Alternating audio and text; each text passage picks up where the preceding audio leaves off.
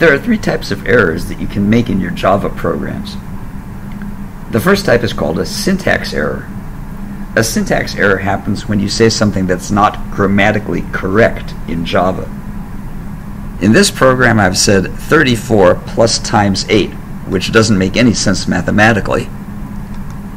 And when I compile the program, the compiler shows me that it is indeed a syntax error. It also points out where Java got confused. You can have another kind of error called a runtime error. This happens when your program tries to do something incorrect when it runs. For example, if I try to evaluate 42 divided by 0, that's grammatically correct. I have a number, a division sign, and another number.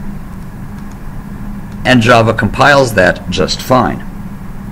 But when it comes time to actually run that calculation, I get an error telling me that I have an arithmetic exception. I'm trying to divide by 0. It also points out which line was executing when the error occurred. These two types of errors are usually pretty easy to find. Syntax errors are the easiest because the compiler points them right out to you.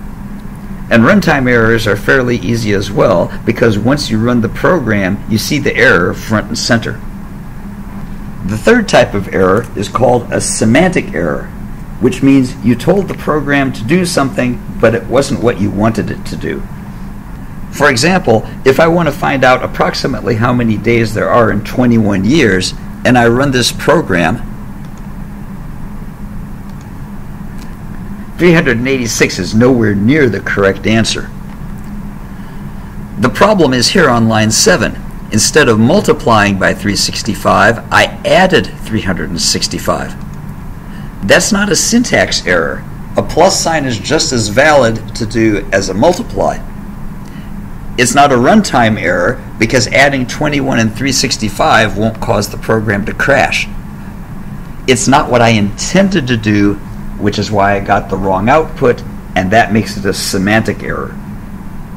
These semantic errors are, in general, the hardest ones to find because it's only when you look at the output that you realize this is not what I intended, and then you have to go back to your program and figure out what you did wrong. Sometimes Java will appear to point out the wrong line for a syntax error. Let's look at the compilation of this program. Java says I have an error on line 7, but if I look at line 7, everything looks perfectly okay. The error is really here on line 6, where I put a plus sign instead of a semicolon at the end of the line. Why did Java say the error was on line 7? The answer is because of the way Java parses your programs when it compiles them. Have you ever buttoned your shirt and found out when you got to the bottom that you're out of buttons? Now, where did that error start? Did it start at the bottom, or was it somewhere up further on? The answer usually is that it was up somewhere near the top and you forgot a button or buttonhole, and that's why you're out of buttons when you get to the bottom of the shirt. Java works in somewhat the same way. It's on line 6, int is okay, this is a great variable name, equal sign is cool, 21's a normal integer, a plus sign is perfectly valid here, and oh, I'm at the end of the line. There's nothing after the plus sign. Well, maybe the other operand is on the next line.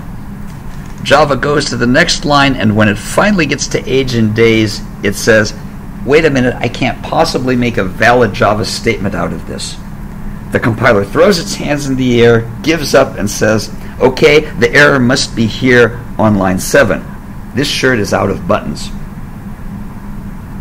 The moral of the story, when you get a syntax error, Java will give you the line number where it gave up, where it could not go any further and make a valid program. This means that your error may be on that line, but it also may be somewhere above where the error truly started to happen, just like when you buttoned your shirt wrong. The first few times that you get an error, you're going to sort of freak out and you'll have no idea what's going on. Don't panic. Take a deep breath, look carefully at the error message, read it completely, Figure out whether it's a syntax error or a runtime error, and then look carefully at the line where the error occurred.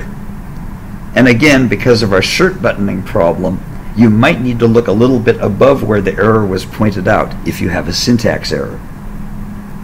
After a while, you'll get used to seeing some of these errors come up.